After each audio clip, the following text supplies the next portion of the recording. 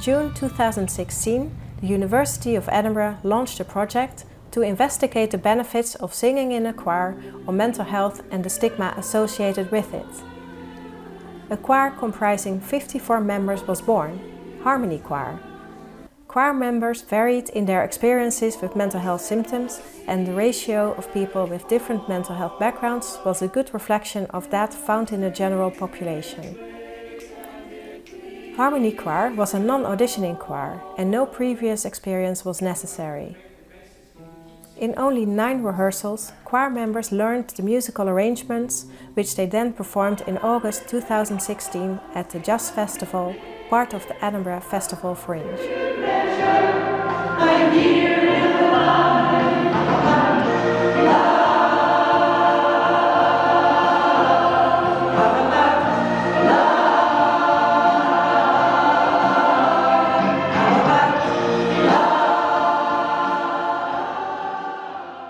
As a clinical psychologist and research assistant, I spoke with lots of service users, and a lot of them told me that they really enjoyed the music therapy or the singing group that they did.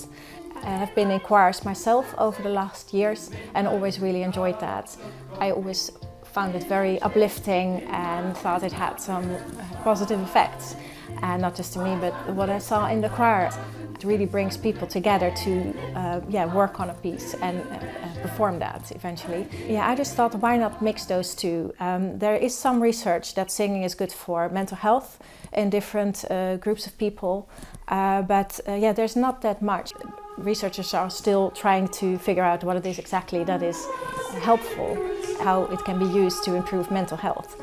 And also the people I spoke with as a therapist and researcher, I heard a lot of stories about isolation and withdrawal. When people have mental health symptoms, that is tricky enough. You know, when they have low mood or anxiety or all other kinds of symptoms that make them fearful or hesitant to go out. And that changes their view, or that has influence on their view of themselves and of the world. And I thought, why not see if I could combine different groups of people with different mental health backgrounds together, so they could benefit from doing something together, and at the same time change the negative stereotypes that are out there. And hopefully that could change the ideas that people from the general population, without necessarily having mental health problems, but to change their ideas about what mental health actually is, or mental health symptoms are, and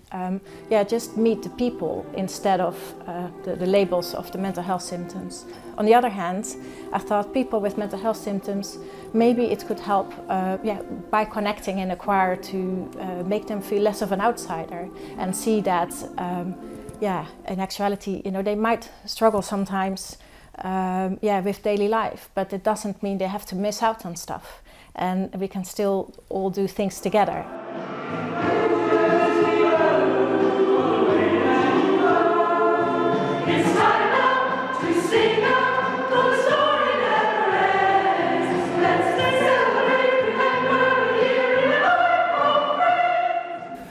When we looked at what makes a difference in terms of the negative impact of stigma and negative attitudes, it's not knowledge and understanding. A lot of these campaigns produced very little difference. But it's the relationships and interactions in our communities that can make a real difference for people suffering from mental health difficulties. We know that in terms of negative outcomes, depression and suicide, some of the most negative consequences of mental health difficulties, are very closely related to internalized stigma and negative perception of others. And it's social support and social integration that seems to buffer against these very negative effects. To tell you a little anecdote, Giordano Benedetti, one of the leading psychiatrists involved in the democratic psychiatry movement in Italy, when the asylums were shut down and people were reintegrated in their communities, found that social isolation and loneliness were the key elements that made that recovery and reintegration impossible. What he found most important was the ability for people to express their intellectual and creative side, and actually what was introduced was lots of interactions around art and theatre and music. So it seems what really matters is interactions, relationships and community, and that's why a project and an initiative such as this and the other ones we heard about today are the core of what really can lead to a change in how we perceive mental health and mental ill health, and to reduce stigma more than anything else and any science around it. Being part of a little community, partly just the kind of physical action of you know, breathing and making music and being part of that, and yeah, and partly some sort of mystical, magical, musical thing, I think, that you can't quite put your finger on. 525,600 minutes, 525,000 moments so deep. I attended a support group, and I found it really encouraging that people spoke like they could see inside my mind. So many familiar stories and experiences, issues with the workplace, getting good medical support depending on which doctor you were with, the waiting list for talking therapies, counselling, psychotherapy, CBT, those helpful phrases. What have you got to be depressed about? Make up your mind to be happy. Snap out of it. Cheer up, chin up, buck up, perk up, lighten up. They understood, and that felt good. But it wasn't just them.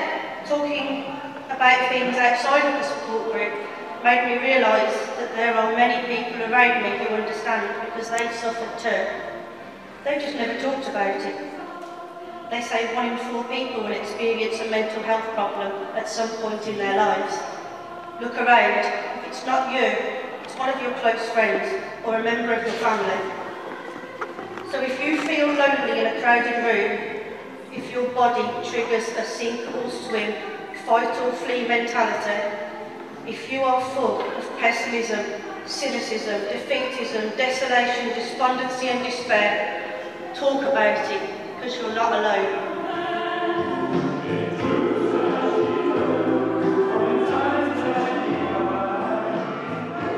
1 in 4 people in Scotland will suffer from a mental health issue in their lifetime, and last year we dealt with about 2,500 people. We also know that music is very good for lifting people's spirits and moods.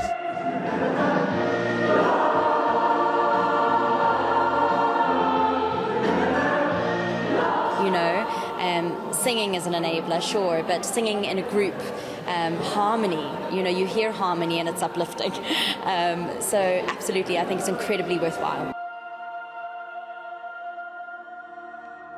Just the general boost you get from having all that extra energy into your lungs and sort of getting all that out, it does actually really help. It's great.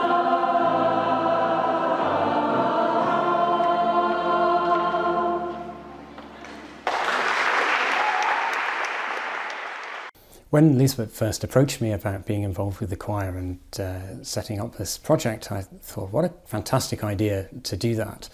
And the research to me sounded really interesting. The thing I was most worried about was, is this going to work as a musical project?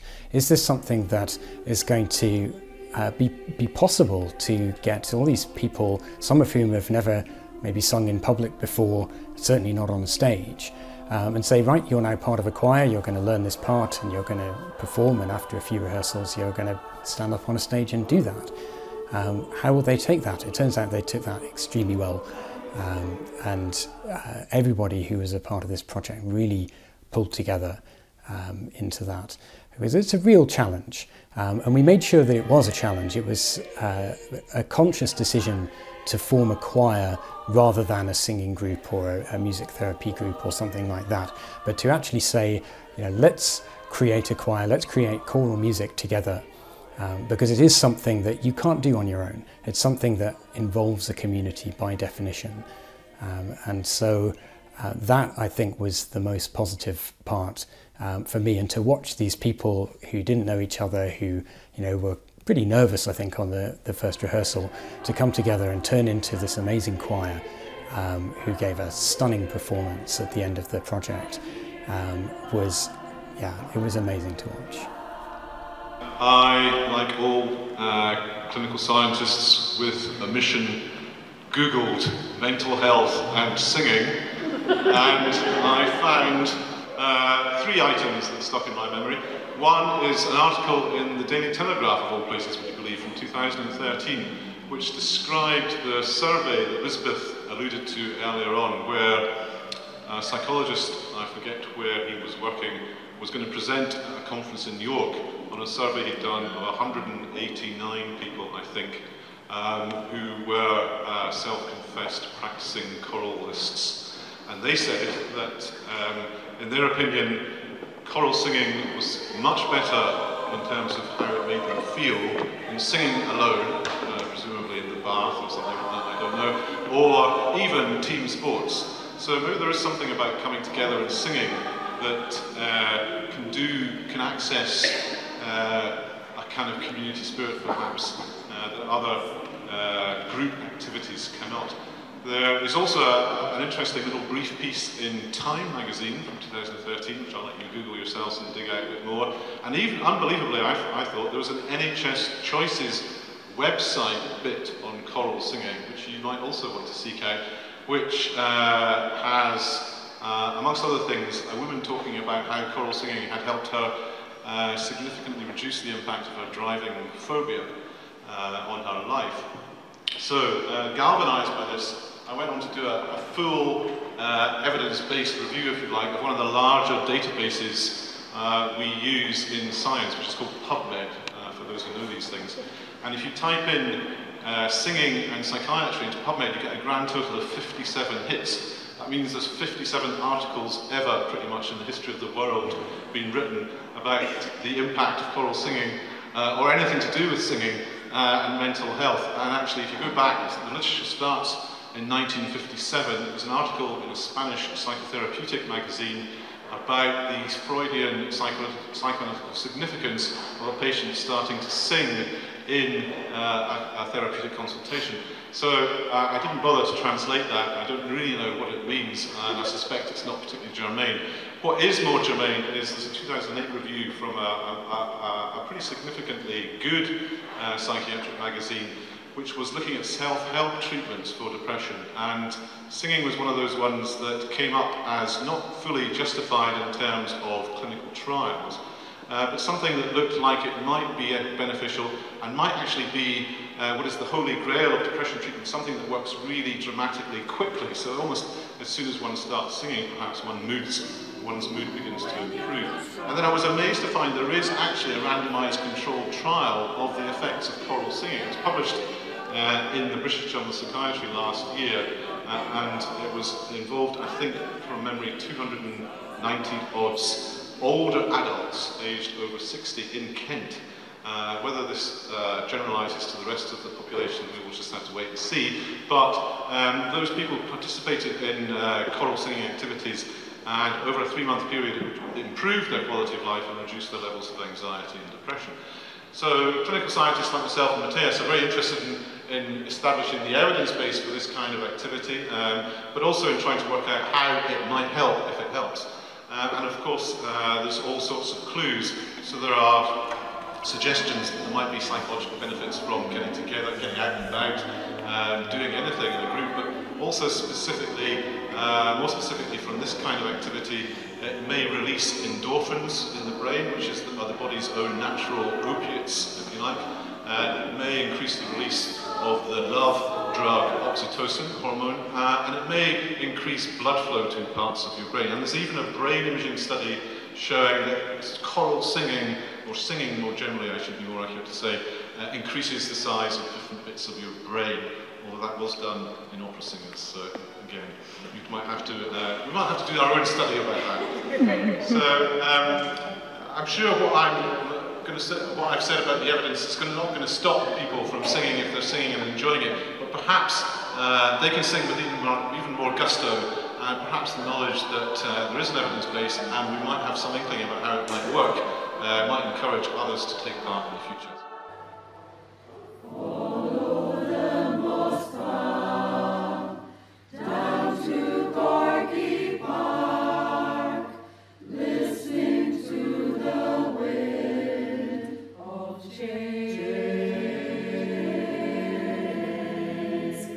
We also run a number of national programmes, including See Me, which is Scotland's anti-stigma and discrimination programme.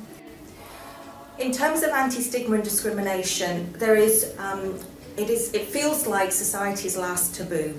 It is the one area where we still have huge improvements to make sure that people with mental health problems are treated equally and fairly, and with dignity and respect.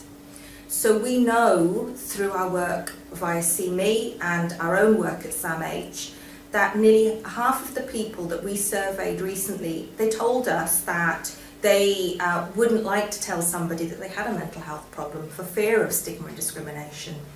We know that 9 out of 10 people that we spoke to who have a mental health problem told us that they had experienced stigma and discrimination, and that might be in the workplace, at home, with family and friends, when they're going to see a health professional. There are lots of things that people can do to take action on this, and we actively encourage conversations and to be open about mental health and mental health problems. And it really feels like the public are warming to this more and more. So we know we've got a very long way to go to tackle this issue and to make people who live with an experience of a mental health problem be able to speak openly about that. It really feels like it's the last thing we need to do as a society.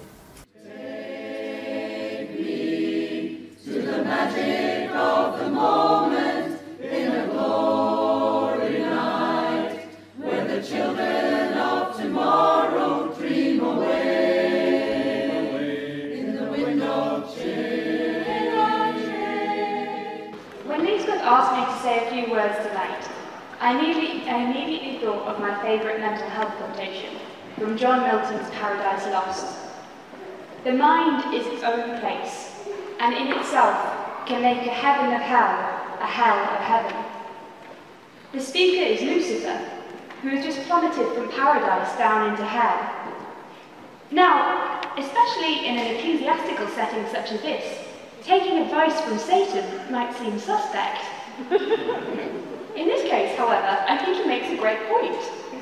No matter how good your situation might appear on the outside, if you have mental health symptoms, as so many of us do, your mind has the power to transform something apparently good into something you experience as bad, to make, in other words, a hell of heaven. When I have felt depressed, however, I have found it comforting to remember that the reverse is also true. My own brain, no matter how unhappy or unwilling it felt, nevertheless had within it the power to make things better. Now, I'm certainly not suggesting you can haul yourself out of the mire of mental ill health simply with the power of positive thinking. In my own case, after being diagnosed with depression, there is no way I could have begun recovery without drawing heavily on the help of my friends, family and doctor. And if you are feeling unwell, I cannot urge you strongly enough to do the same. There is something deeply empowering, however, about discovering a small wellspring of resilience within yourself, in what might have seemed an unpromising wasteland. Joining a choir has proved just such a wellspring of resilience for me. I cannot explain exactly what the particular mood-lifting magic of the choir is, and others tonight will be able to describe it more eloquently than I. So I will finish simply by saying that the act of sociable singing has helped to take my depression and make it, if not quite heavenly, certainly a hell of a lot less hellish.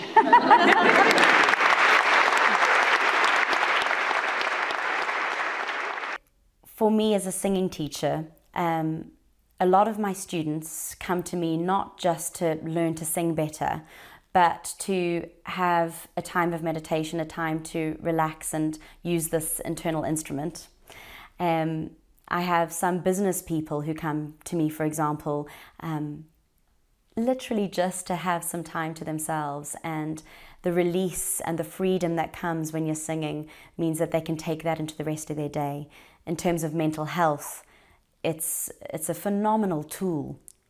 So on an anatomical level, being joyful feelings open up the voice.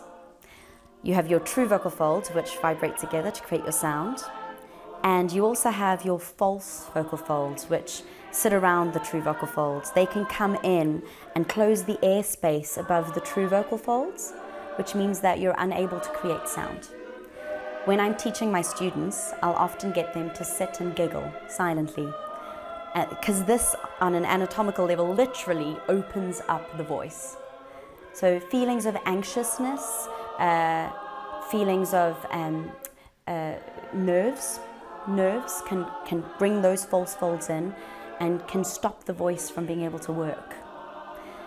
So I think that for me, the idea that joyful feelings open up the voice, that speaks for itself in terms of does using your voice, does singing help mental health? Absolutely.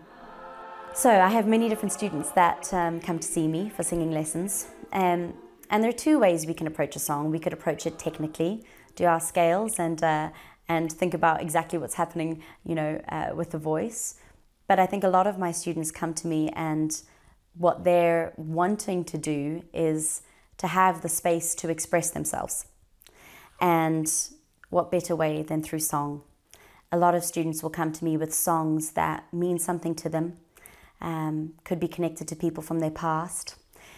These songs are important to them, and the songs could be angry ones, they could be terribly sad ones, they could be joyful ones. Whatever it is, allowing the student space to connect to the song on an emotional level, on an intellectual level, and to have the space to sing that out. I think it's important on many levels. As actors, we need to connect, of course, but as human beings, we need to be able to connect to these different emotions that are surging away inside of us and allow them to come out.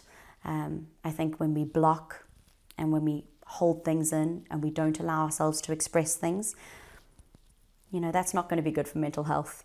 But sometimes I have students that want to come to me and shout it out, and I'm quite happy to let people do that. I think that, it's part of my job. So I also perform. I'm a singer and an actor, and recently I've been doing cabarets in Edinburgh actually, and I find that what I love most about these evenings is the reaction that I get from people during the show and afterwards.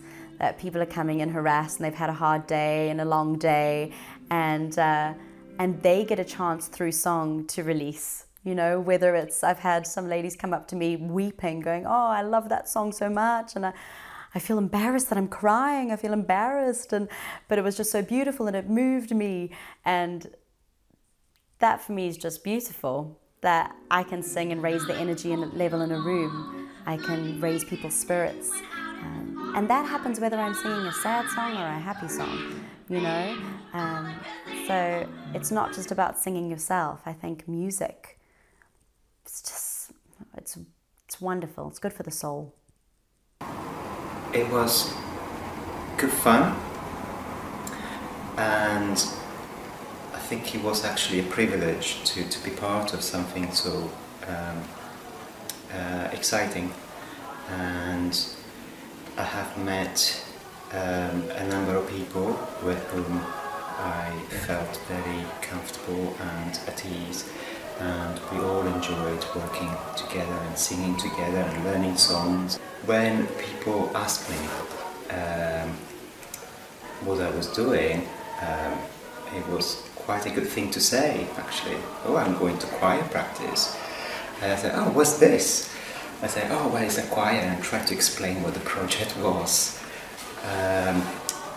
And it did feel good. I remember somebody asking me, "So there are people with mental health problems and people without mental health problems?"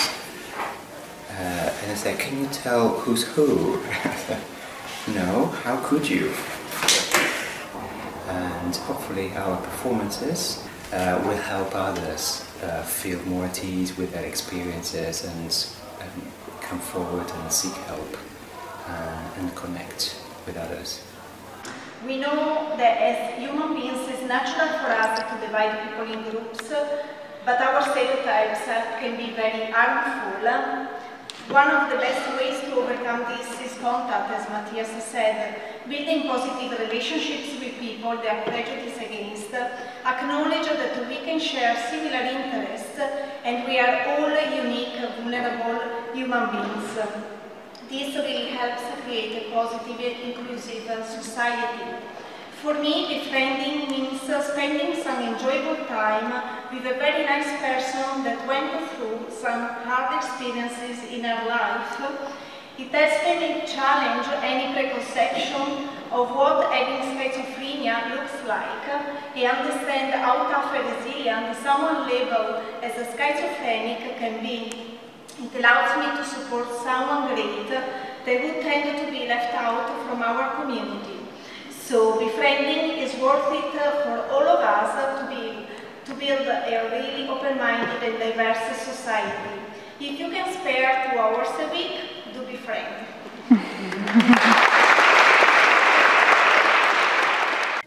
It goes like this, the fourth, the fifth, the minor fall, the major lift, the baffled king composing hallelujah.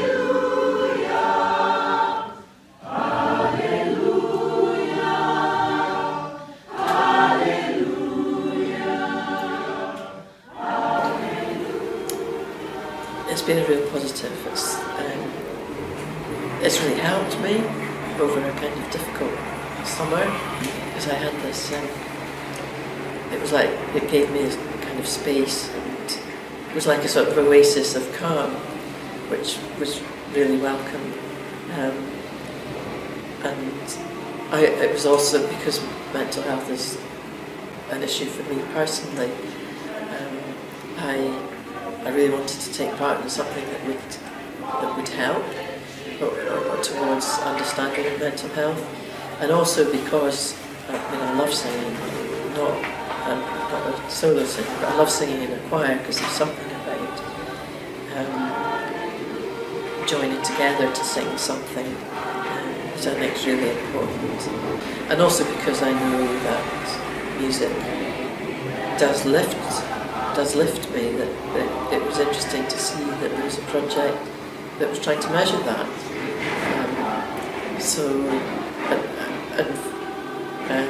I found it a very friendly choir, and I don't know whether that was because, well, the whole purpose of it was around mental health and attitudes and so on. And so I think that made it particularly friendly. And it was also good because you didn't know who had a mental health problem or not, and it didn't matter. It really didn't matter, and I thought that was great. And it felt like it was a safe place to come if you had mental health problems, because that's what it set out to be, but it wasn't just for people with mental health problems. I was absolutely delighted when I heard that the choir was going to continue. It felt like such a positive thing, and it is a really positive thing for me. I think there are two main ways to me that choral singing can really help with mental health. One is that it's a great leveller, it's an equaliser, because everybody in the choir is supposed to be equal. We play our part, we sing our part, and we do that as individuals, but we're contributing to this thing where we're not supposed to stand out. Everybody blends in. And I think that that's really great for people who are stigmatised or who have mental health problems, to be able to see, look, I can blend in, I can be a part of something bigger. And if they can take that message away from the choral rehearsal and into the world, then I think that's really great. And the other great thing about singing is it absolutely keeps you in the moment. It's something you just cannot do. You cannot sing and worry at the same time. I've never seen anybody manage that. So when you arrive at a choir rehearsal, you have to just leave your bad day, your bad week, your bad year. You have to just put that at the door, put it to one side, and within 10 minutes you're enjoying yourself. And if you're not, the person next to you is, and it's really contagious. And that's what I saw in every rehearsal of the choir, was people who obviously were struggling with whatever it was, and they would absolutely be uplifted by the experience of making this music together.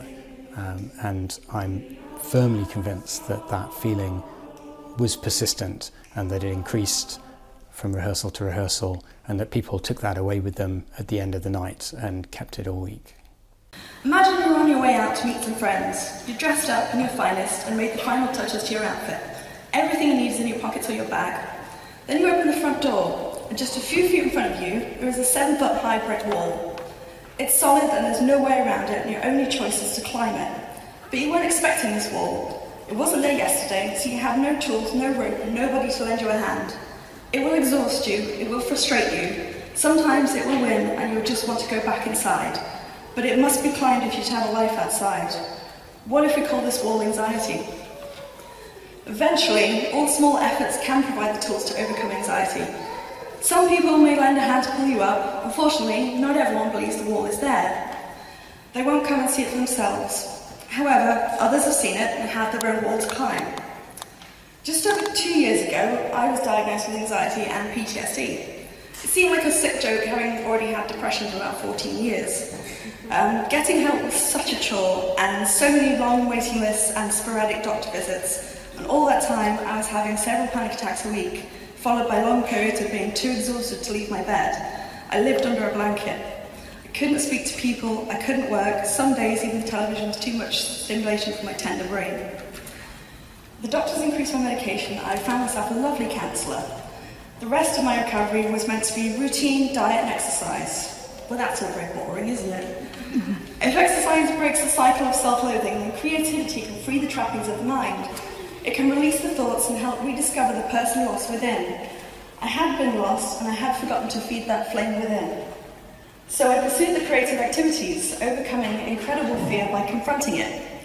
I sought to nurture my curiosity through art therapy, sewing, gardening at Redhall, and taking dance classes. I got better little by little. The one thing I wanted to do, but hadn't, was learn to sing. I was too scared to sing in front of anybody I knew, so I searched for a choir. By sheer coincidence, my therapy guide put up a notice about HarmonyChoir. Perfect! Not only do I get to sing, but also contribute towards research for supporting mental health recovery. Breathing exercises are integral to controlling the panic I feel. So imagine taking in that calming breath and breathing out and hearing a sound and hearing it soar and hear it fill the room and taking up all the space you were once so afraid to occupy, to sing out when you're afraid to speak out. Best of all, you can hear the difference each week, hear the confidence growing in each song. So don't ever stop, feed your inner flame, push that boulder up the hill or any other silly metaphor that keeps you going. If you feel you've already done it, how about helping someone do the same? Because sometimes, just sometimes, we all need to help climbing over brick walls. Thank you.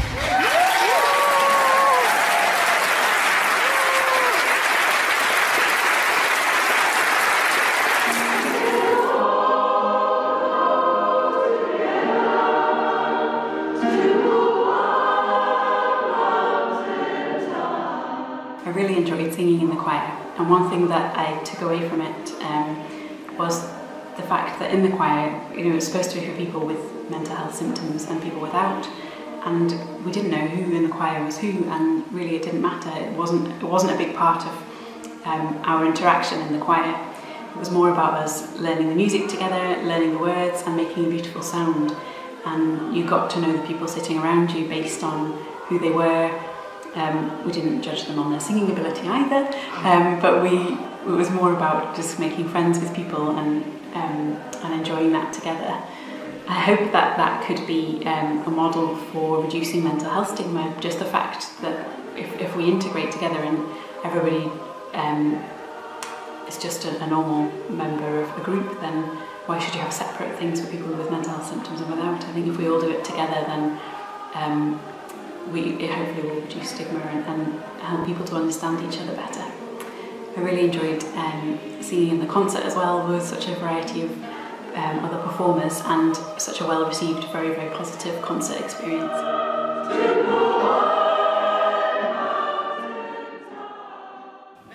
Choir members were asked to fill out surveys before and after the project, as well as rating forms before and after each rehearsal.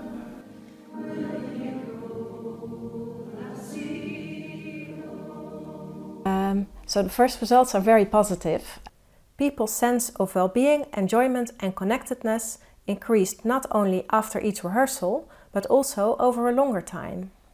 For the whole choir, so for the choir members that we asked at the start and the finish of the project, attitudes and stigma changed, stereotypes changed. For example, one of the stereotypes was that people with mental illness are dangerous or unpredictable or incapable. And yeah, that's definitely changed over time, so that is great. Another result we found that was very positive in changing the mental health stigma was that compared to the start of the project, people felt that people with mental illness had they had more faith in their capabilities, in reaching their goals, having supportive friends, being able to set goals and reach their goals in life. They were more hopeful, more positive in general about the life of people with mental illness. I will be with you.